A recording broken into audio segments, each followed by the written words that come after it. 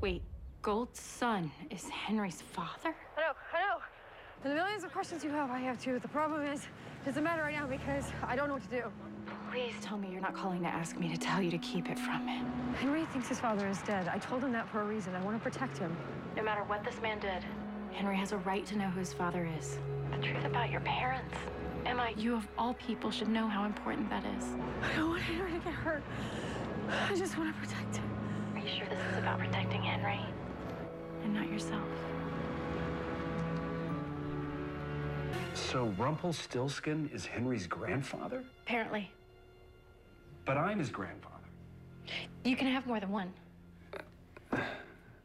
So his step-grandmother is Regina, the evil queen. Actually, his step-great-grandmother. And she's also his adoptive mother.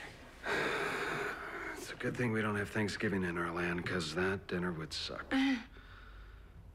Or maybe this will mellow everyone out.